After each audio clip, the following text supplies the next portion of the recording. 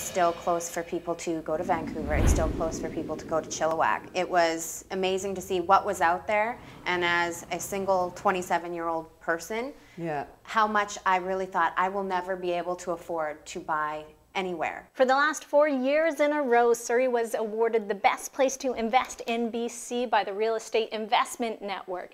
The city's central location, growing population, and new infrastructure are key contributors. As we continue to evolve into the future, it will only be a more exciting place to be. We're over 80% sold out.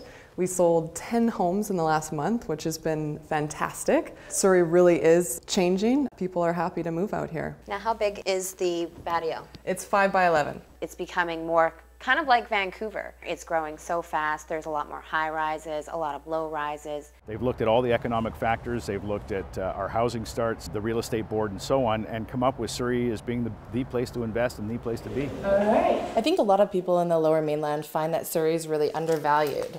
They don't know the value that's here yet, which is why I think you can get the price points that you can get. And there's a lot of people who are getting into the market now that have never been able to do so. You do see the green, you see the trees. Business Review Canada also listed Surrey as one of the top 5 real estate investment cities in 2012.